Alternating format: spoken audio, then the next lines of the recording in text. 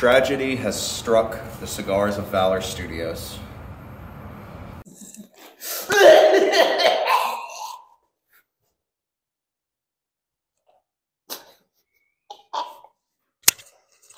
Let me tell you something.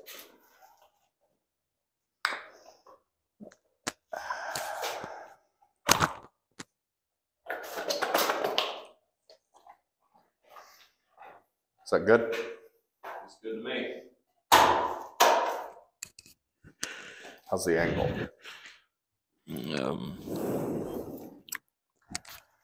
It's good to me. I don't know. Here we are. Number 13. Number 13. Lucky number, right?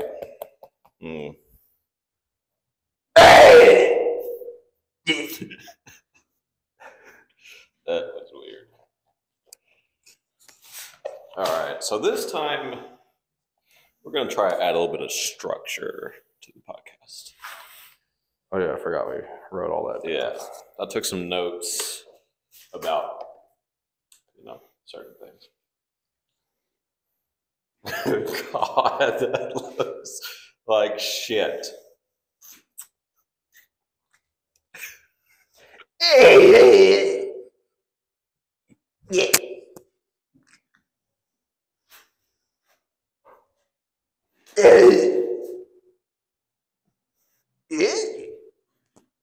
All right. And that's all, folks.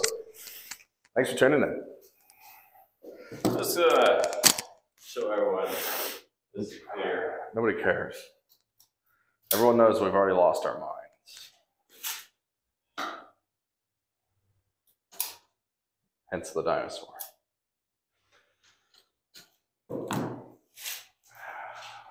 Fuck. All right. Come here, motherfucker. You want fucking piece of shit. All right. Everyone sit the fuck down. Shut the fuck up. Let me tell you something. Let's get to work here. Do we want the other light on? Should we? Yeah, let's go on that, the other light. BRB. There we go. Made no difference. So leave it on. Shut up. It's the effort that counts. All right. So now that the mics are working this week, Let me tell you something. what? I do enjoy that there is less idiots on the road, but the quality of idiot has increased. So it's just as fucking bad. All right. So I'm assuming that you'd like a cigar, correct? Doesn't really matter. Why you gotta pin it on me like that? Cover? The cover, I have not smoked one of these in a little while. It has been a minute, several minutes. Yeah.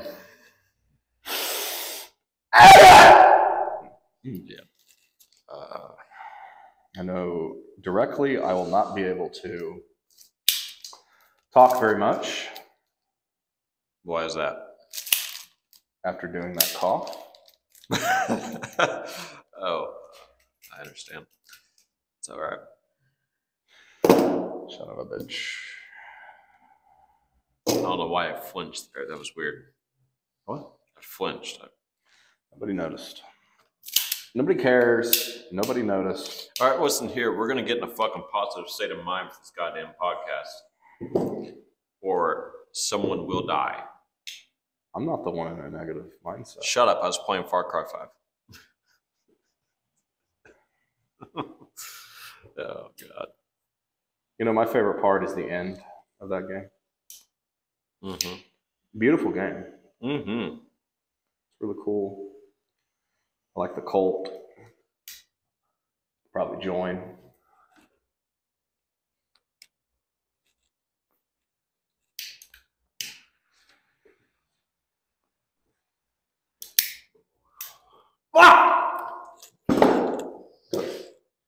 touch the 9,000 degree flame.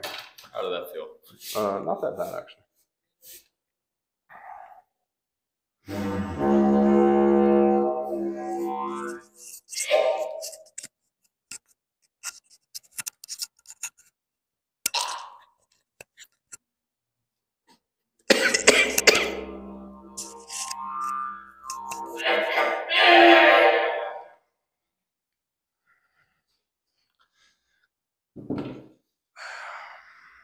How much did that fucking didgeridoo cost? I can't remember. I ordered it like 5 fucking years ago. It's expensive. Fuck.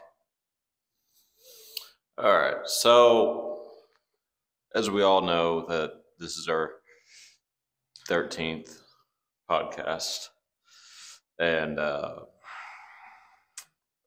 is this the last podcast of the year, or is next week going to be the last podcast of the year? Let me tell you something. Which one? What day is New Year's on? Sunday? I don't keep up with that shit. I don't know. Monday? I don't fucking know. Sunday? Why did all the holidays have to land on a weekend? I don't fucking know. Is this how they did? It's not just how they did it. It's bullshit. It means we can't actually get days off from work. It's all right. I get days off. We'll have today off. Yeah, right. That's why we're here a little ahead of schedule, a little earlier. So let me pull up some notes here about what we're going to talk about today. Sure. Let's give you a rundown. Why don't you go and tell the non-existent crowd what you're going to do this weekend? For Christmas? You sure? Yeah. Well, I'll tell you what. Mm-hmm. Let me fill you in. What I'm going to do this weekend is... I don't know. All that for I don't know. Yeah. Okay. Probably going over to Brittany's parents. Ah, there you go. Do Christmas over there, and there's nothing else. That's it. Mm-hmm. Mm-hmm. As usual, we have nothing to talk about. What are some of the things that you have? Well, here that I sent you. Not even notes. No, just keeping track. Oh, what was the first one? The art and craft of cigar smoking. Oh, smoking or making?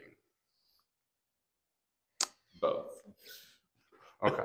So making a cigar, there's a lot of art, a lot of talent, a lot of expertise that goes into that. Mm-hmm. Would you like to know some of it? Would you like to? I'm no one's there. Yeah, anyways. no one's there. Yeah, You're talking to the fucking off. wall. Piece of shit.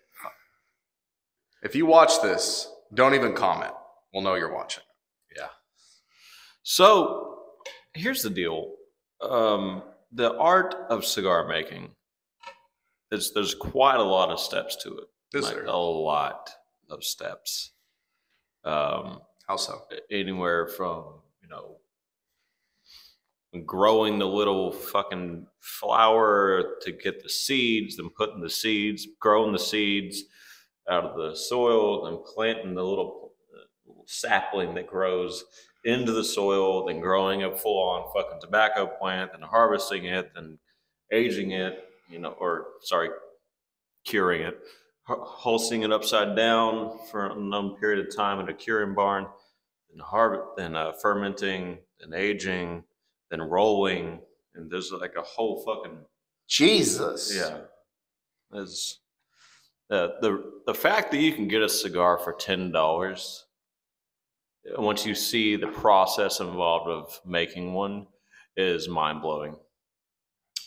It is fantastic. There's a lot of videos out there on the social media and the intraweb and the Twattersphere that will educate you greatly on the process. It's just amazing how they were able to perfect that, master that, this process over God knows how long. We haven't smoked tobacco as humans. It's really fantastic. And it's all important. There's not one spot that they can skimp out on and make up for it another spot. No, they're all equally important. Such as if you harvest too early, obviously there's issues with that. If you don't cure it long enough, there's obviously issues with that. If you don't ferment it, there's definitely going to be fucking issues with that one.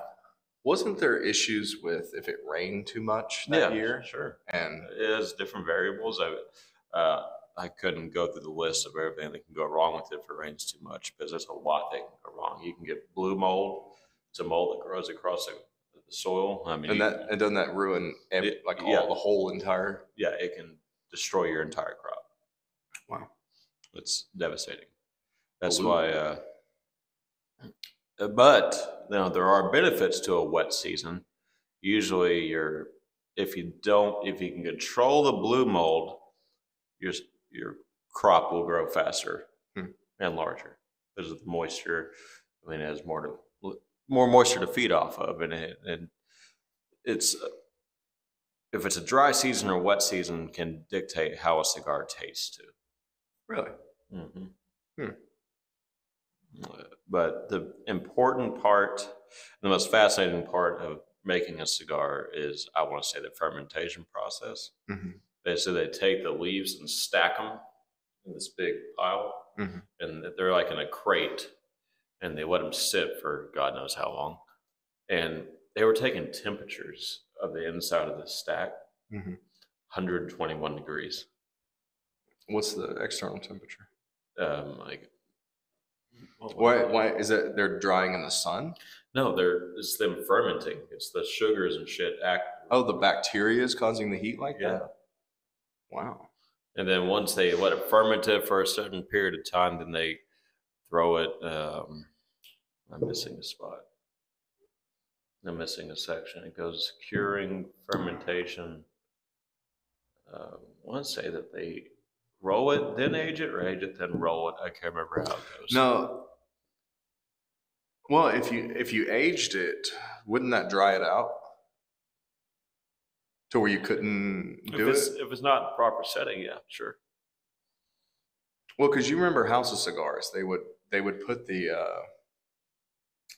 they'd put those leaves up and they'd age the leaves. Remember? Yeah. But if it was aged a long time, wouldn't the leaf then become too? If it's being aged in the proper setting, such as proper humidity and proper temperature, it won't. Okay. So if it's aged in a setting like what we're in right now, where it's 30 fucking degrees outside, that'll fuck it up. I bet you they aged the wrapper, and then I'm sure on the filler too. Yeah, everything's aged. But I vaguely remember a cigar being the wrapper was aged. So I bet you they just a lot of those guys, they just stack them on pallets and then throw them under a blanket inside of a huge warehouse. There's plenty of videos on YouTube about that whole process of making a cigar. That is really fascinating. Yeah, and it gives you a good perspective on what goes into making one of these and why there's such a culture behind it. Interesting. So there's different regions all around the world that you can grow tobacco in, and it's similar to the coffee belt. There's the coffee belt around the world. It's very similar to those regions, basically anywhere along the equator. Didn't you mention something last week about coffee and tobacco? There's some farms that I'm not going to disclose who, that in the off season after they've harvested, they'll grow coffee. Really? Out of the same soil. I'm not going to say who, but it has its pros and cons. Yeah, sure, you can make fucking coffee, but it also brings on a whole different crew of pests and issues. Really? That you have to eradicate. Fascinating. Yes. Fascinating. Well, I think it's time to get on to the next segment with the badass of the week. Yes, the badass of the week this week will be Larry Vickers. What did he do? Did he bicker a bunch of people? No, Vicar, not Vicar. Okay. With a V. All right, so Larry Vickers, Bronze Star medalist in the U.S. Army. Okay. Army Special Forces. All right. Went on to Delta Force. Okay. Participated in Acid Gambit, Operation Desert Storm, a few other. I think he did Panama as well. He was a big pioneer of a certain weapon system called the CAR-15. Oh. There's the Larry Vickers CAR-15 out there. Nice. But it's a very old school Gucci AR platform.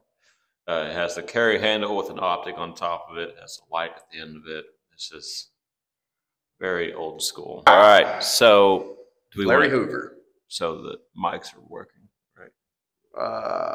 Yeah, I see it. All right, Larry Vickers. Sorry, we had to disrupt that. But we're back. So Larry Vickers, he from Ohio.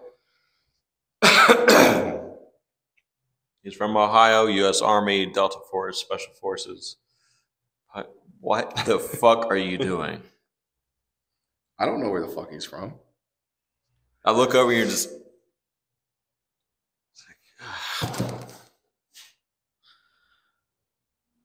Okay. So he retired from the military, started his own little tactical company, like Victor's Tactical or something like that. He's just an all-around American badass. Sounds like it. Yeah. All right. Let's do this. So what do you want to touch on next? You had something on your mind. Oh, man.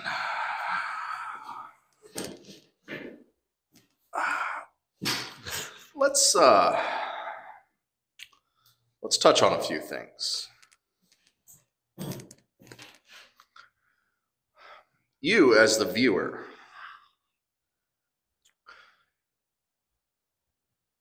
comment on the video. We're waiting.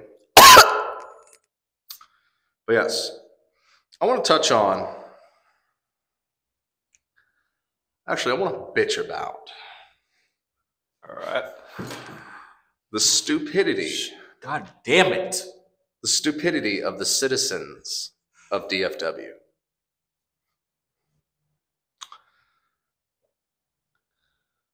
Yeah. Okay, so I don't think I've said this yet. I probably did, but I don't think, for a long time, I thought that the majority of people had an opinion of knowing that shit's not right, shit's not being run right. There's a lot of corruption in a sense, not directly for police officers, but in the higher up shit. They like to make you think that it's police officers who are just normal fucking people, 99% of them, and there's like one asshole every now and then.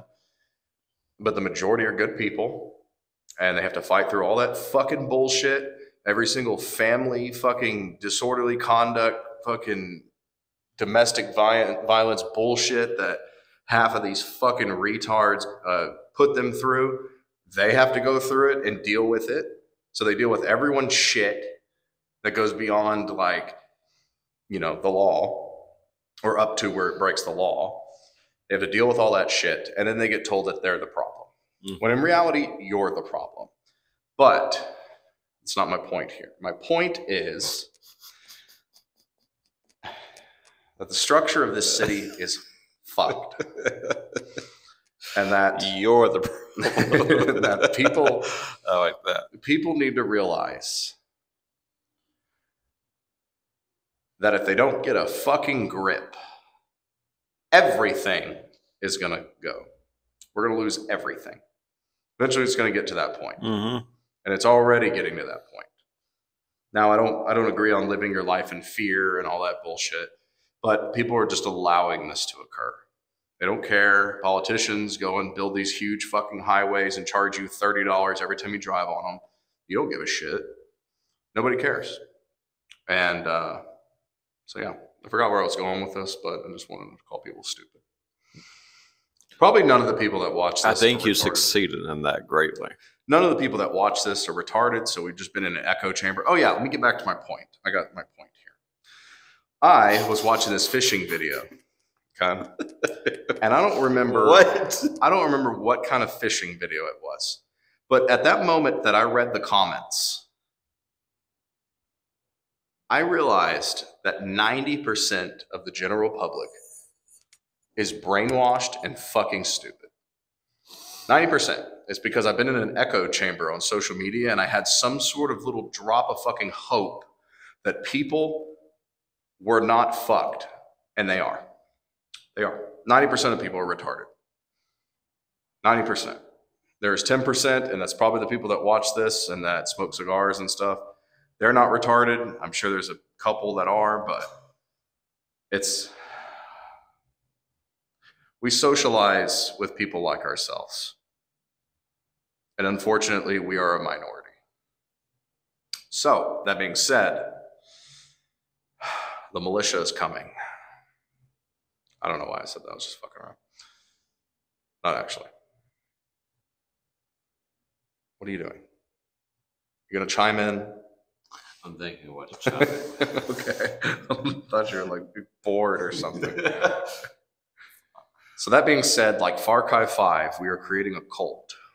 No, not a cult like that. That cult was fucked up. They did kill cops. Yeah, fuck that cult. Fuck them. I actively drove around. Did you beat that game? I just killed John Seed, where the fuck his name is. Oh, John Seed. Where do you have to fly the airplane and get him? Yeah, I think so. Yeah. But anyway, okay. So when ass fucking stupid, dude, engage with the story and enjoy the story, because when you see the end, it blows your fucking mind. The game is insane. Like you'll end it and you'll be like, damn. Like it's really cool. The ending is amazing. Okay. All right. I'm enjoying it. It's a good game. Very fun game. It really is. There's some missions that are a little harder than others, and it infuriates the fuck out of me, where I have to take endless shots of whiskey while I'm playing it. But it is a fun game. If you're not familiar with the video game, it's about, I won't give any spoilers to Travis, but it's about a cult that takes over some town, and you're a state trooper? Or you're deputy, sheriff's deputy. Yeah, you're a sheriff's deputy. And you go into the town to help out the police force or something like that, because they asked for help, and it turns out there's a big fucking mess. And it's based in Montana. Yeah, it turns out a cult has taken over this county in Montana. That's pretty crazy. Yeah, and your mission is to liberate the county. It is really cool too how like all the characters are super patriotic. Hell yeah. It's really cool.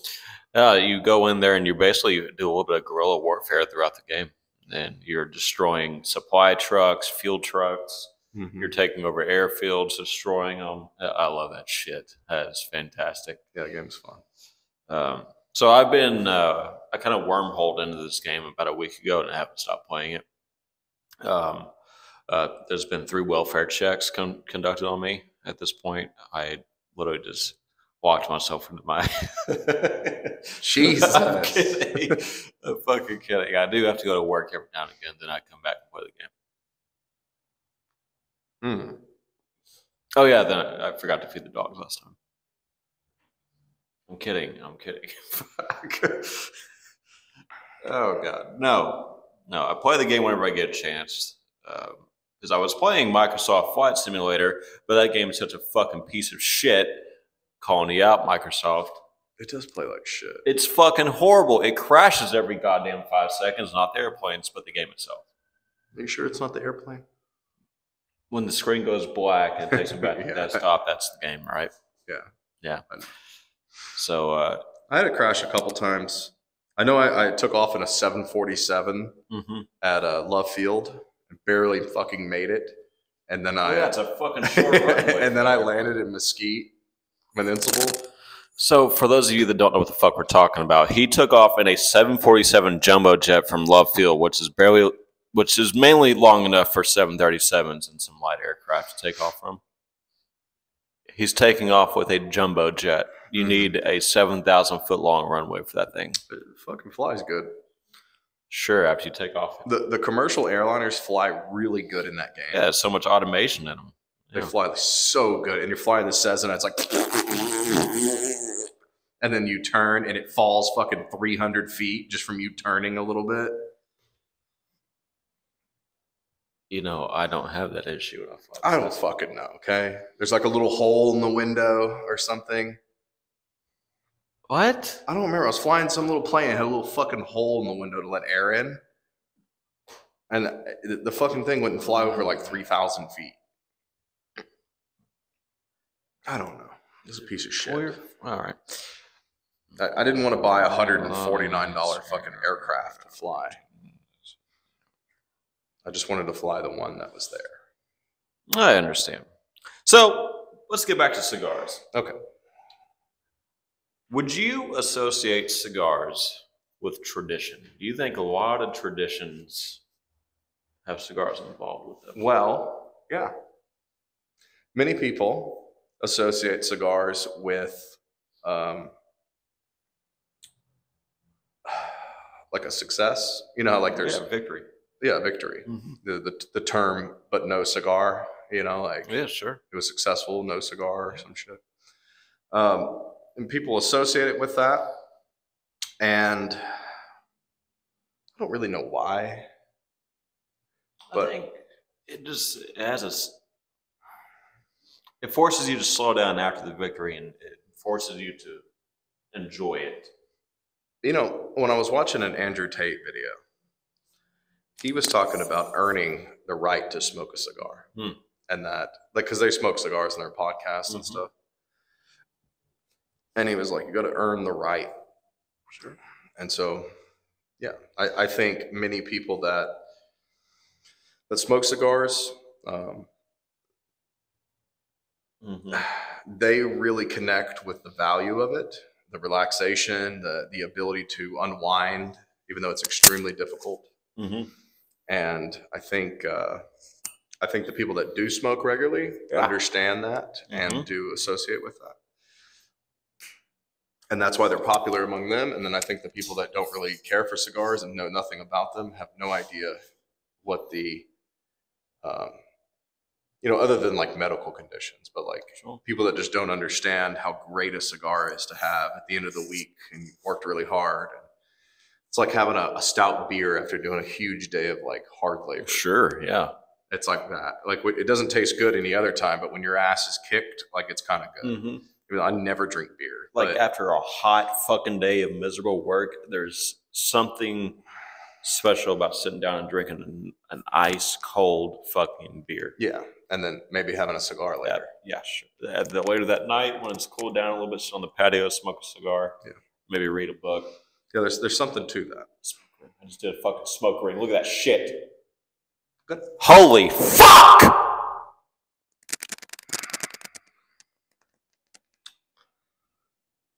God damn. What? Fucking loud. What'd I say? Fuck. Oh. So I agree. I think there's a lot of tradition, a lot of ceremony involved with smoking a cigar. It's not just, I'm going to go smoke a cigar for the fucking fun of it. I mean, I have fun smoking cigars, but I just toked 100 times in this fucking thing.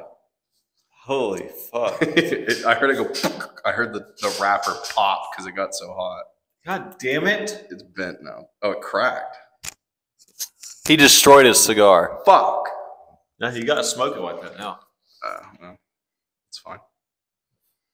I get over it because I'm not a bitch. Sure. What is, did you watch the Tate video I sent you with them smoking cigars? No, I did not. And it was my father's. What the fuck? It was my father's cigar or something like that. Yeah, sure. My father's. You heard of that? Yeah. How much are those cigars? I don't know. I don't smoke them. He was like, it's $80. That's stupid. Yeah, I was like, the cigar's probably like $8. You're paying for the name at that point. Our cigars, if you want to know the truth, you can compare our cigars with ones that they will find at $50 fucking dollars. Yeah, sure. What people will, even though we won't sell them for that much, maybe actually the premium ones might get up in the range of the 20. Like in the those future, are hard as fuck to get. Sure. But the I mean, and that's top of the line. That's like hard as shit to find, and long fermented, everything. Yeah. Like top of the line cigars. Sure. Yep. Yeah. I got you. So what's next on the list? So we talked about ceremony, tradition with cigars. Let's talk about the psychology behind smoking cigars. Oh man, psychology. Yes. Behind cigars. I don't think anyone's ever. There is a psychology. Would you like another cigar? No, that's fine. Okay. I'll be through that. On the mic, I offered him a replacement. He declined. So the psychology, there is psychology behind smoking a cigar. It's not just, I don't think it's similar to smoking a cigarette. Hell no. Fuck no. Cigarettes are addicting, disgusting. No, I mean like what it appeals to cigarette smokers, I don't think it's the same with cigar smokers. Well, okay, so like normally there's two types of cigarette smokers. There's ones that are fucking addicted, and then there's ones that aren't addicted as bad. And I think like if you do smoke cigarettes, it's very rare that you'll actually get out of that fucking addiction. Yeah, sure. To where you never want a cigarette again. You always have to, at some point, at least have one. There's some people that quit cold turkey forever. Yeah, and those guys, holy shit, I don't know how. And it's always some like fucking ex-military, like black coffee, like straight up black coffee, and run 7 miles in the morning with their fucking thermos type person too. And yeah, I mean, there's so many different types of people, but that's always what I find, that people that are like, oh yeah, I quit smoking cold turkey, and you're like, damn, damn dude, utmost respect to you. Yeah. And so there's the two types of cigarette smoker. There's that with the person that was fucking addicted, and then there's the person that's kind of not. Yeah. And smokes every now and then, maybe when they drink or something like Mainly that. when they're maybe like in a stressful situation, they just got that's what I noticed. Yeah. In a stressful situation, they smoke a cigarette. And I honestly, I think it's the addiction that forces that to make you feel better, that it's actually helping. Kind of like placebo. Yeah. Well, it's more like your body's fucked up and unable to handle stress, and it requires the cigarette. And like a cigar is extremely different. It is, for one, you're not taking this in your lungs. And two, or if you do, you're a badass. Because I can't fucking do that shit. Don't recommend to try that. No. Because there's plenty of tobacco that gets in you from just breathing it into your mouth. And, but yeah, I mean, cigarettes are so fucking nasty and meant to be addicting. It's like, it's awful. I think the big thing behind cigars is, like I said earlier, it forces you to slow down. It forces you to take a break for about at least 30 minutes to an hour. Mm-hmm. Forces you to sit down and enjoy the cigar. Forces you to take it in. Let's gather our thoughts for a second. Yeah, you can smoke a cigar after a stressful day, a stressful situation. Not saying that's only for cigarettes, but usually when it comes to smoking a cigar, you finish your day with it. Sometimes begin your day with a cigar. Yeah, me. I begin my day and end my day with a cigar. It starts my day. I go to the gym, run 3 miles, come back. I'm kidding. I don't go to the gym and run 3 miles. You fucking run 3 miles? No, fuck no. Get up, pour myself some black coffee, sit on the patio when it's not freezing ass fucking cold, and smoke a cigar. Mm-hmm. Because it helps me deal with idiots every fucking day. And then when I come home, I either pour me some bourbon, or I just grab me a glass of water, go sit on my patio and smoke a cigar, and it helps me in the day. Now I think that's the same for a lot of people that smoke cigars. It helps them in their day.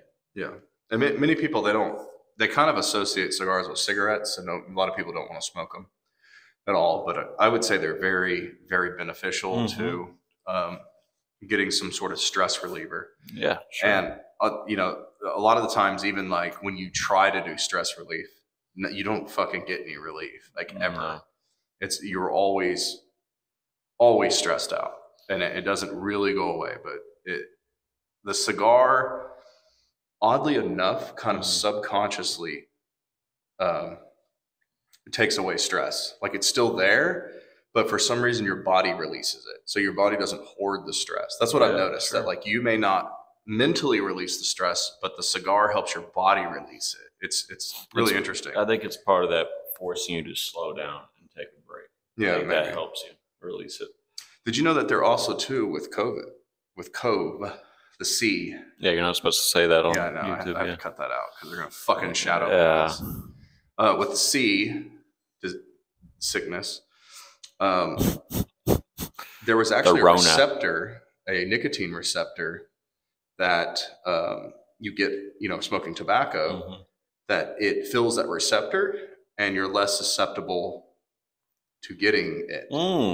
It's really strange. And that's apparently why people that smoke cigarettes are less likely to get it, oddly enough. Okay, that's interesting. Very weird. Very weird. Very interesting. When there's a bioweapon that's been introduced, of course, there's going to be so many weird-ass side effects of everything. So sure, yeah. I agree completely. So I see we're supposed to touch on cigar news here, but there's not really any.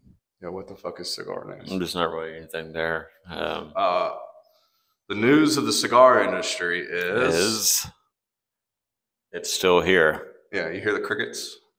Yeah, that's not really anything interesting. We already did the badass of the week. Nothing will happen. Nothing new. Let's see. So I feel like you already touched on a social issue earlier.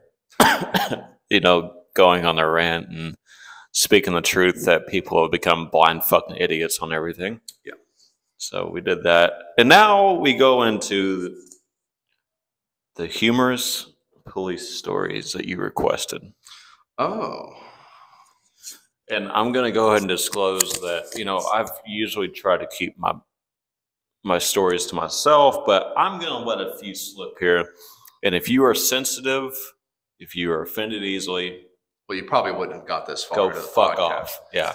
Anyways, but you might want to go watch Teletubbies or some shit. I mean, there is endless stories from all different angles that we hear. So every police officer has probably hundreds of fucking stories. Yeah. So many that you probably even forgot about most of them. The issue is I have plenty of memories from being in law enforcement, but I seem to remember more of the bad ones than anything. I seem to forget the good ones. Well, let me tell you something. Why don't you say some of the good ones? What are good memories that you had in law enforcement? Maybe some justice being served in a sense that it needed to be served. I have some instant karma stories from when, running traffic stops. Okay, let's hear them. Maybe ones that you heard from other people too. And Sure. So where I was a deputy at, I'm still not going to disclose that because of plausible deniability. It was situated between Dallas-Fort Worth and Lubbock. And we had a major highway that went through our county. Okay. And it was a 2-lane blacktop highway with an unimproved shoulder, or an improved shoulder. They improved it after a while. Which improved means you can park a car on it and not get destroyed by traffic. Not get fucking rear-ended and killed. But there's some idiots that see, there's a line of traffic. I'm going to use this improved shoulder to go around everyone. Happened a lot out there, and we had a lot of bad wrecks because of that shit. Mm-hmm. So one day I'm cruising down this highway, rolling 75 miles an hour, which is the speed limit. And I was just cruising, I can't remember where I was going. But I can't remember. I was just rolling on the highway at 75 miles an hour. And, naturally, when people see a cop car, they have this phobia of passing them.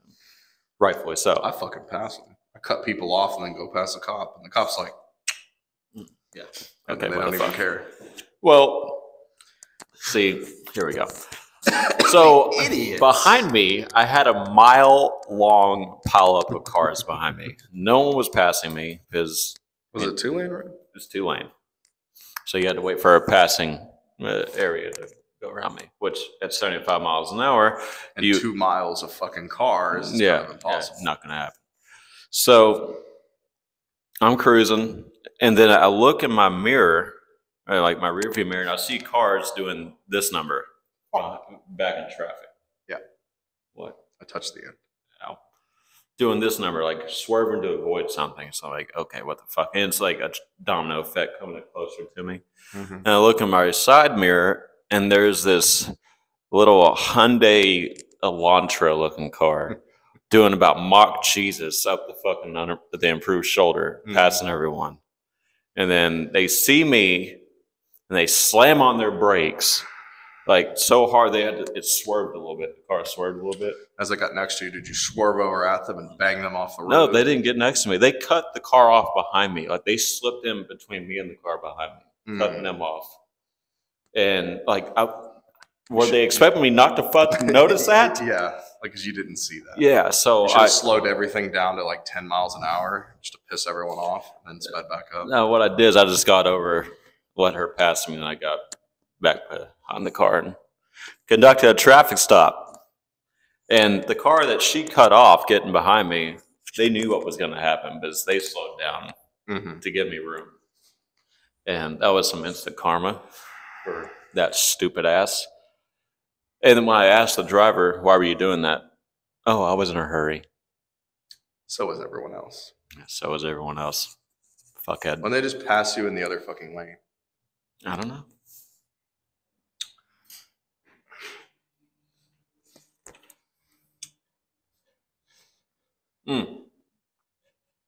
We'll take a moment of silence for the stupidness. Yeah, sure. All right. Okay. For the last remaining brain cells in our head. What's another good one? I'm running through my archives. Say something while I think. That trooper video we saw a while back. It was fucking hilarious. That was amazing. Yeah, that was pretty good. What was the name of that video? Just look up Connecticut State Trooper. That guy should have been awarded the highest medal. And believe me, there's been plenty of times where I wanted to pop off on people like that, but you know what really has become a shithole? It's been a shithole, but really stepped up their game to make their city an even bigger shithole was Chicago. The new laws and shit. Oh yeah. I just talked to a guy that's from Chicago, and he's dumbest. He's looking to get the fuck out. There's a couple cops that buy our cigars from there, right? Yeah. Yeah, we got a patch from them. I mean, it's sad, like to see a major city in the U.S. do stuff like that. It happens. That city's always been full of crime and corruption and shit. So fucking stupid.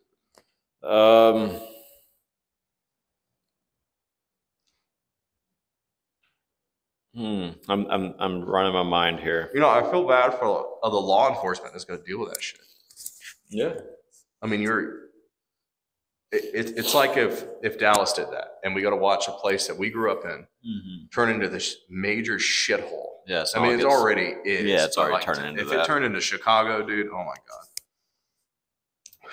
There would be militias. There really would be.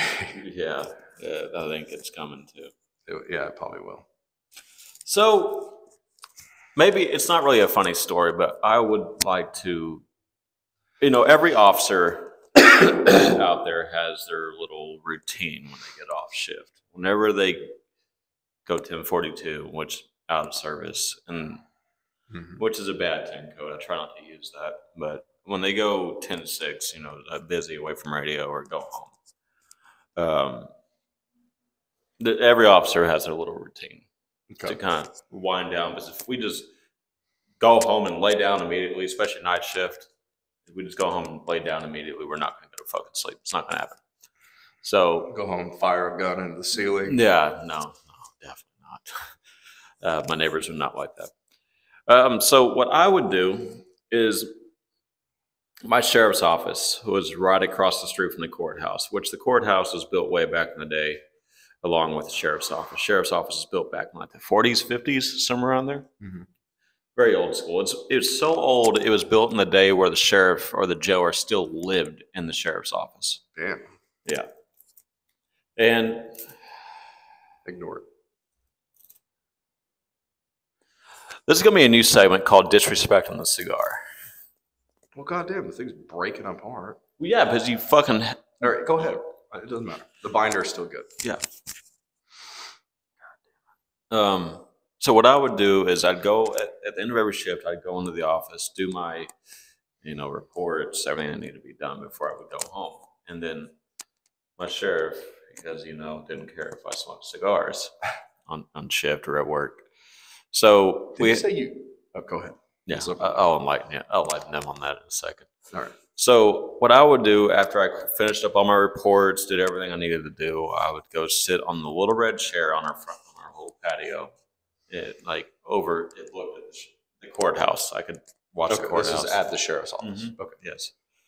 And I would just go sit out there and smoke a cigar, 7 in the morning, and no one's out. It's that right time of day where the night critters are going to bed and the day critters haven't woken up yet. So it's completely silent.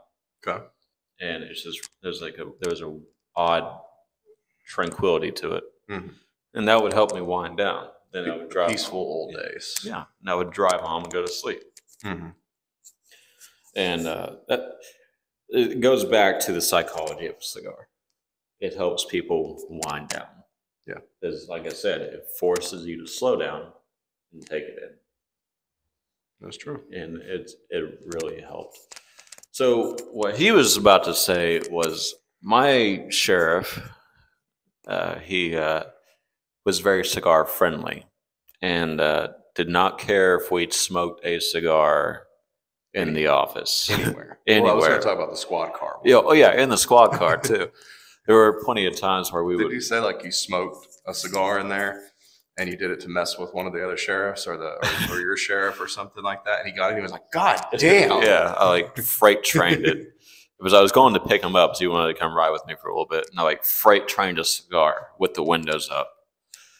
And I pull up in front of his house, and he opens the door, and a mushroom cloud of smoke bellows out. And he goes, "Holy shit!" That was fantastic. But so he would allow us to smoke cigars in the office. And I was doing my reports one day, and he just came into the office early one morning, and I had to go take a shit. And so I didn't want to put my cigar down, so I took the cigar in the shitter with me. And so I was in the bathroom doing my business, smoking a cigar. Well, I didn't know that there was smoke bellowing out from underneath the bathroom door. And I hear my sheriff walk in, and I hear him walk by the bathroom. He goes, "Are you smoking a cigar in there?" Yeah. He goes, "All right." Jeez. So we didn't have an exhaust fan in there either. So it was just stagnant in there. It was fantastic. God, the mixture of that. The shit smell and the smoke. God. Oh, man. You smoke one of the most stoutest, darkest, fermented cigar. There was one you were smoking that one time, and I wanted to throw the fuck up. It was so bad.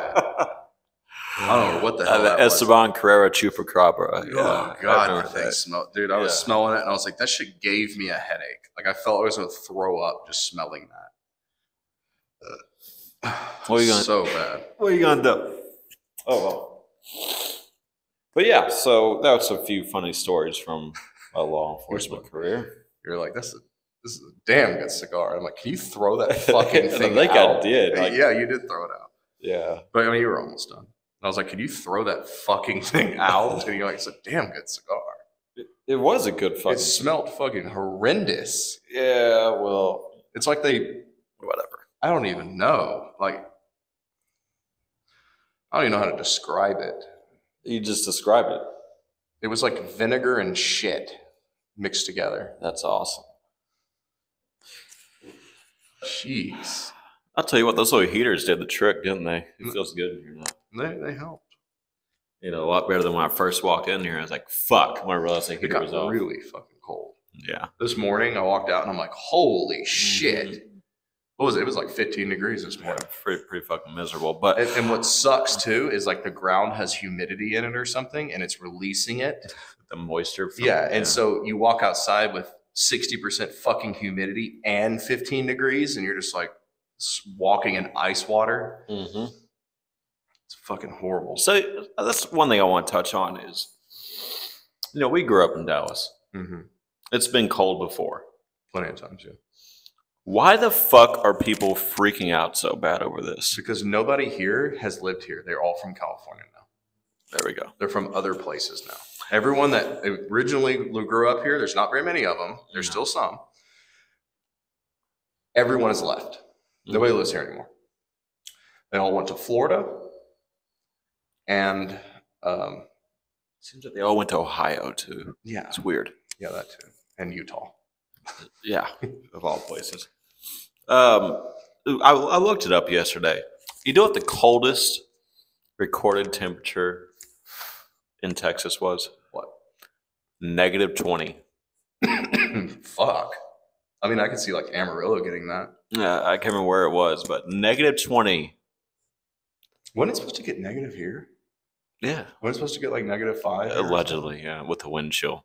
Yeah. But -20. You know what the hottest recorded day was? 120. It's been way fucking hotter. That was in Seymour, Texas, where it recorded that. Can't remember the year, but I remember. I think it was the -20 was recorded in late 1800s. Damn. So it's being colder. Quit freaking the fuck out. So I remember my dad saying back in the 70s or 80s when he was out here, he said that it was so fucking cold once out here, and it was cold for weeks. And he said it snowed like quite a bit. And he said it was so cold that Lake Ray Hubbard was frozen and people were driving on it. Yeah, frozen solid, yeah. Yeah, people were driving and doing donuts on the lake. Yeah, I remember my dad talking about that. People were out there walking on it, driving on it. Yeah, he said that people were out there in the freaking 80s. Yeah, so it hasn't been that cold our entire life. Ray Hubbard is still not frozen, I don't think. Yeah, never. It never has. I mean, I've seen like a thin layer on it. Yeah, well, on the outside, but in the deeper spots, it never did. No, but in that time, it was frozen completely. Yeah. It was frozen completely. Like I've never seen a frozen lake before. I also want to touch on another thing. All the people that have moved here, did you not fucking research this state before you moved here? Did you not research the state of Texas before you moved here? No. They were programmed by society because Texas is a threat to you know what. They were programmed by society over there to move over here and fuck it up. And I got a California coworker who was retarded like that.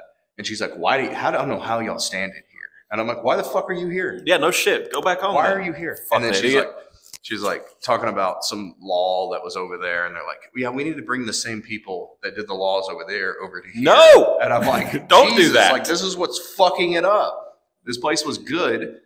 And now it's a shithole because of that. Fucking, and you know, Nicole, she's from California, and it's driving her fucking crazy seeing this shit go. Dude, she said she moved here to get away from that bullshit. You know, there was a couple weeks ago, I saw something about a couple got married in California, and they went to this church somewhere in Los Angeles to get like pictures for their wedding and stuff like that. And one of the camera guys, some dude tried to steal his shit while they were taking pictures for the wedding. Some guy walked up, and the guy got in an altercation. The guy left. Of course. 20 minutes later, another guy comes by and steals the shit. You got it. Dude. It's fucking amazing. Oh, and then at my work, someone stole that fucking crock pot off the porch. Crock pot. 3 minutes after she put it there. She literally set it there, walked inside. 3 minutes later, some homeless guy walks up and walks off with it. And then she comes out and is like, what the fuck? Like, what is he going to fucking do with the crock pot? Plug it on the dart station. Gonna cook some food on the dart bus. They stole from Target? I don't know. She was like, it's like a $20 crock pot. I was like, go to Ledbetter and go to the pawn shop down there. You'll fucking find it. It's just unfucking real. Yeah, it's just, it's insane. Like, it's just so much bullshit. And really, like, when you're putting all this money into stupid shit, which half of it goes into the politician's pocket, so that little bit of remaining money that they don't fucking do anything with, but got trillions of dollars of fucking city assets, and they do nothing with it. You could at least like try to make some programs to change the lives of the homeless people, to get them to like get the fuck off the street and maybe work to improve their life rather than walking around in a circle stealing people's fucking crock pots. Like, And nothing's done about it. No, dude. And then you got people that want to enable them, such as buying them prepaid debit cards and putting them up in hotels. They go. There's this one guy in Rowlett that they keep enabling. They buy him prepaid debit cards. They keep buying him shoes. They'll buy him a pair of shoes. He'll magically lose them. I think it's more. And then comes back and says, "Hey, I don't have any shoes," and then buy him some more. There's that one family that always begs for money. Do you remember that? There was a certain family.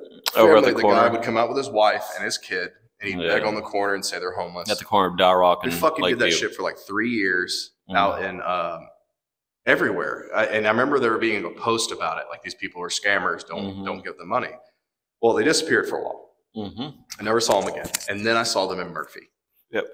So they're out there, and I remember them driving a Mercedes. Yeah, a black Mercedes. Yeah, they drove a Mercedes. And it's just amazing.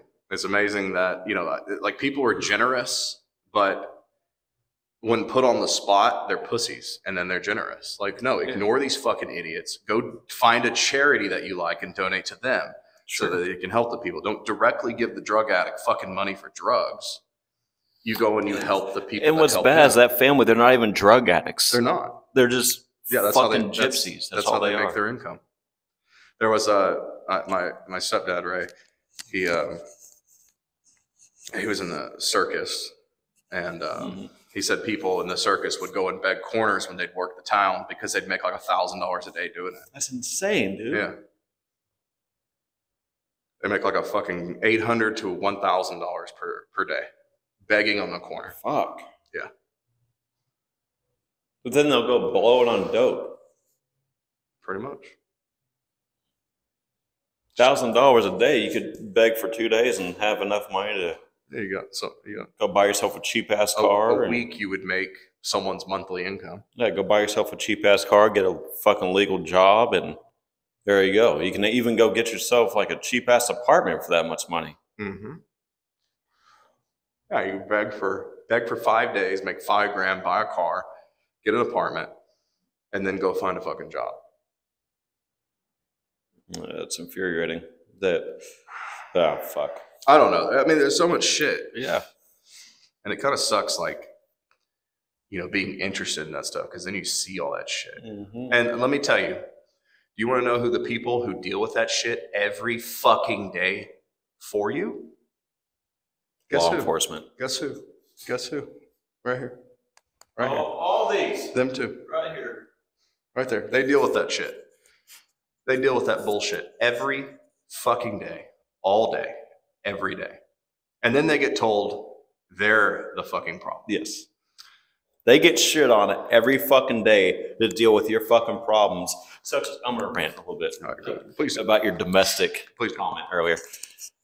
Basically, not you. There's some people out there that cannot handle their fucking adult problems. Let us bitch. Yes. There's some people out there that cannot handle their fucking adult problems. So, because they can't figure it out, the babysitters get called in the badge and the uniform. They show up to try and resolve the situation, keep it from becoming violent. And then some selfish fucking piece of shit wants to try and kill them for trying to resolve the situation. Because you're not a big enough fucking adult to handle it yourself. Grow the fuck up. Quit being a pussy little bitch. Agreed. Like when you look at a lot of people that are very successful, they all say the same shit. Just fucking try. Yeah. Just try to do better. And it will, the money comes, everything comes. Like, try to do something. Don't blame everyone else for your situation. Like, anything that goes on in your life, you built yourself to that point. There is shitty hands that happen, that people get dealt, and you play those fucking cards, and you find ways to get around that. I've had some shitty fucking hands. Travis has had some shitty hands. Seriously. There's people that haven't had shit happen to them their whole fucking life. Someone stole their bike when they were a little kid. That's the only bad thing that's ever happened. And they want to play the victim for the rest of their and fucking life. And they want to fucking tell everyone how bad it was that their bike was stolen when they were 8 fucking years old. People have had a silver spoon shoved up their ass their entire life, and they want to complain about how hard it's been. Yeah. And it's like, you haven't experienced shit. And I think it's those hard times that give you the desire to want to do better in your life. And then some people, they don't adopt that. They're told, oh, well, it's a shitty hand, just bitch about it. There's nothing you can ever do about it. Go to college. See, I'm one of those people, if I have a shit hand dealt to me, and I've had plenty, I want to fix it. Yeah. I want to make it better. I'll bitch about it after I've fixed it. Yeah. Because I'm not going to bitch about it and expect someone to fix it for me, because it's not going to happen. No one's going to fix it for you. You got to do it yourself. Exactly. The city's not going to do it for you. Fucking Beto's not going to do it for you. None of those people are. Yeah. And I heard something. So this is something that we all can agree on, regardless of your stance on religion or anything. Sure. The practices of basing morals off of religion, not stealing, not that type of thing, that kind of built this country in a certain way and gave us good principles. It's changed so much to where we don't have those values or morals anymore. Yeah. And it's like, even if you don't care for religion, it's still built a good foundation for things. And that's something that a lot of men have lost, is like moral principles, things like that. And it's like, I mean, all you gotta be is just a fucking good person. Like, that's it. Just be honest. Yeah. Speaking of religion, I know that not all religious people are like this, but I want to call out the people that hide behind religion, that they're pieces of fucking shit, but they use religion to blanket what they do. Yeah. Oh, I go to church every day. That gives me the right to go out and fuck around and steal and rob people every fucking day, because I go to church and I'm forgiven afterwards, right? It's not how it fucking works. For the record, I'm religious, but I will say it doesn't work like that. And it doesn't. And many people are programmed to believe that it's, I don't know. There's always like a level of forgiveness, and then there's a level where you're just fucking milking it. And some people need to realize that stuff. But then again, most people aren't religious now. Nobody gets that. Nobody wants to deal with that or anything like that. Like, I believe. I'm not some atheist motherfucker out there. I believe in shit. But I don't know. I just think see, what really brought me closer to that thing is the fact that there's so much fucking evil. Oh yeah, there's wicked people everywhere. And when you finally start to study the Bible and things, you start to see that the evil they're doing is what's in the Bible, and you're like, wow, it just starts to click, and it's like, this is a spiritual battle on everything. Yeah. And it's wild. Bunch of deceitful pieces of shit out there right now. Yeah, it's wild. And there's a lot of people that say they're Christian and they're not, or they say they're Muslim. They say they are because they feel like they can hide behind it. Yeah. Which is. But I mean, that's a huge problem with that, is you want to take away those values, and I mean, look what it's done. In a perfect world, guns wouldn't need to exist. In a perfect world, we wouldn't need police officers. But we don't live in a perfect world. No, we live in a shithole. The cities, they suck. Oh, believe me, there's some little towns out there that are fucking shitholes. Yeah, there's some Far Cry 5 I've dealt towns. with them. There's some Hills Have Eyes fucking towns out there. Yeah. I've dealt with them. But, I mean, really just make the best of it, and you can't fucking change anything unless you really, really try, unless you're really motivated to do so. But some people, that drags them into that negative. It drags them into that hellhole that you get into with the depression and all that. Everything's fucked, and, you know. And so it's best if you can't directly change it, don't let it drag you into it. See, I kind of jumped around. I have this kind of fucked up, cruel view on things when I hear someone bitching about an issue that they have, and they have a way to fix it, but they won't fix it. Yeah. I tell them, if you're not going to fix the problem, then don't bitch about it. It's true. Especially when you have the opportunity and the ability to fix that problem. A lot of people are just fucking lazy. I think it's the victim mentality that has taken people over because they want everyone to feel sorry for them. When the only one feeling sorry for you is yourself. Yep. And sometimes people get in shitty situations. Yeah, absolutely. And it varies, but that's like a social issue with things too, is because, you know, knowing when someone's in a shitty situation and, you know, knowing when to help someone in a shitty situation, you know, things like that. And it's difficult to tell if they've just fabricated that they're in that shitty situation, like the certain someone we had lunch with. Yeah. They got themselves into it. Yeah. And they fabricated that it wasn't their fault. Yeah. But that's society. There's no accountability anymore. Nope. That's part of the religious principles. You've got to have accountability for your actions. And don't get me wrong, I'm no saint. I've done some fucked up shit in my past. I've hurt a lot of people in my past. Hold on. You got to understand what's fucked up to do as a person between me and you is way the fuck higher than you would meet someone else in a shitty part of society. Because when you say that you've done a lot of fucked up shit, do you mean killing people? Do you mean selling children to trafficking? No. Exactly. So it's just fucked up things as like, you just weren't good to someone, you know, you weren't, you know, things like that. So it's like, don't judge and say that you were fucked up. You did some wrong things. Yeah. Because when you say it to the extreme of that, no one really knows what you mean by that. Did you rob a bank? Did you kill someone? I've done some things that are not acceptable to some people. Yeah. And because that seems, the things that we would do that we would think are horrible to do are very mild to some other people. Like that type of shit. Yeah. And, you know, but it's everyone. No one's perfect. If anyone ever tells you they've never done anything wrong, they're a fucking liar. Yep.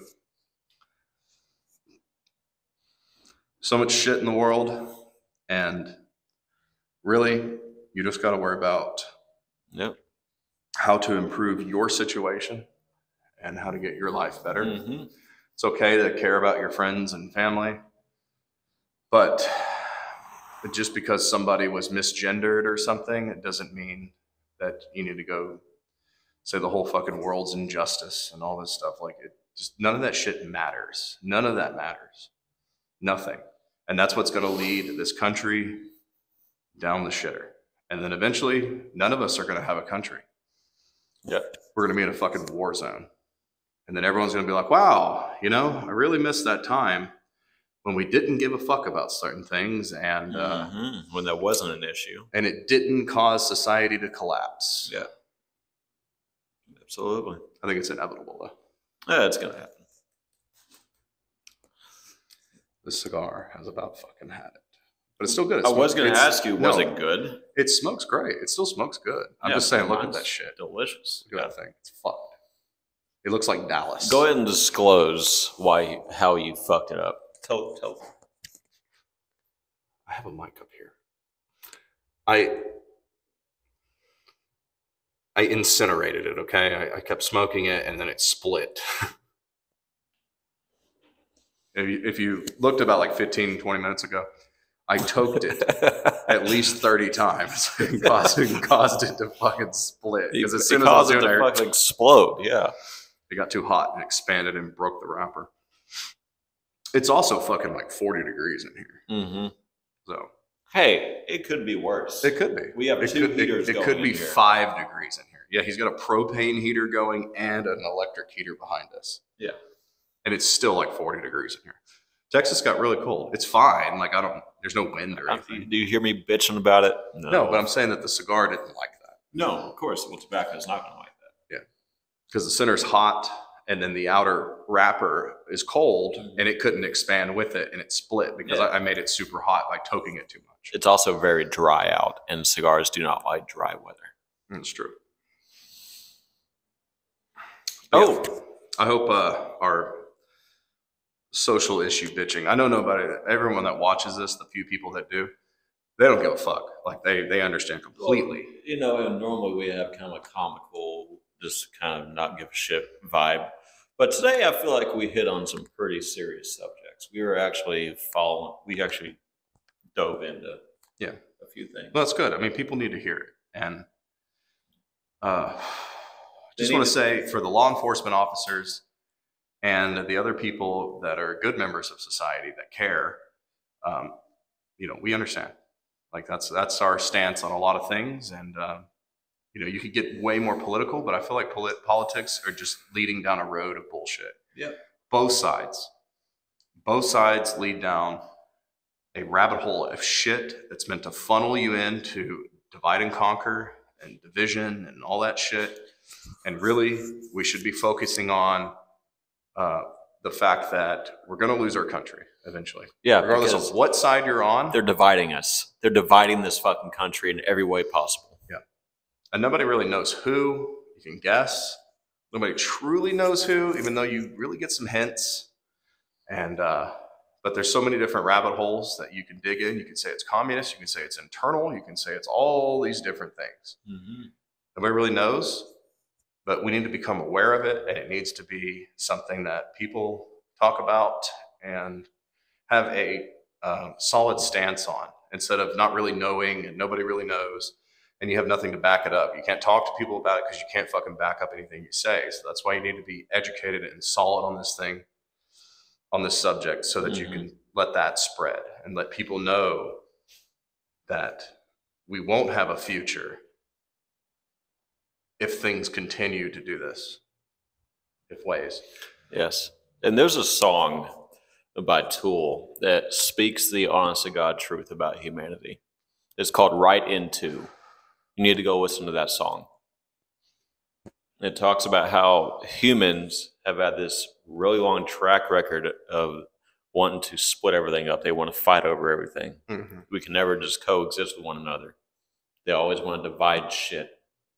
We talked about that back in a few months ago, where you remember 9/11, everyone was nice as shit after that. Mm-hmm. Everyone cared about each other. Everyone did things to help each other. Could you imagine how much better this world would be if we cared about one another, if we cared about our neighbor still and everything, and like how much, like we lost that principle. Yes, we did. And it's kind of sad. It is everyone became selfish. It's all about me now. Yeah. How can I better myself at the expense of you? And some people play into that agenda for their benefit. Yeah. Like they go and they start shit for their benefit. And it's... Yeah, fuck those people. It's disgusting. It's despicable. Fucking putrid. It's despicable. All right, so let's go ahead and shoot some shorts. Okay. I feel like we talked on a serious matter. Touched. I wrote, said touched. Now we need to do some stupid shit. Yeah, let's do some stupid shit to liven the mood. Yes. All right. Here we go. Get me out of here. Stupid shit commencing in 5, 4, 3, 2. Stupid. Fucking disgusting goddamn piece of fucking shit. We're going to test the mics this time to make sure they work. Is your shit on? Testing 1, 2, 3, 4. Airport shithole cocksucker. Testing the mics. 5, 4, 3, 2, 1. Delta Force can do this type of operation in 45 seconds. With our athletic superiority, we can do it in about 20. Oh. Are you recording? Yes. All right. Fucking disgusting. Pathetic.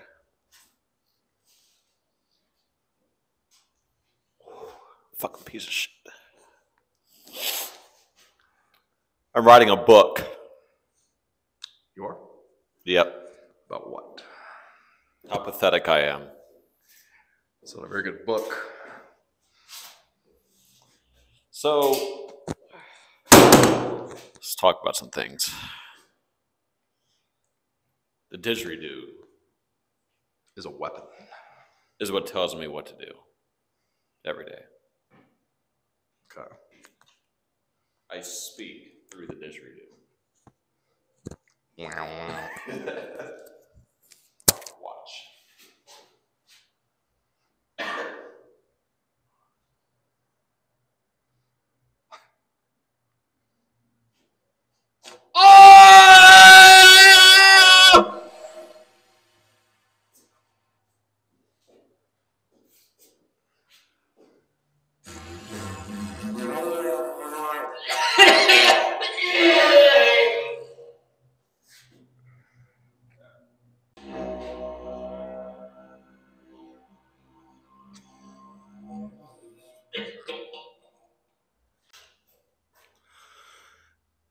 Thank you for tuning in on the podcast. We appreciate your support.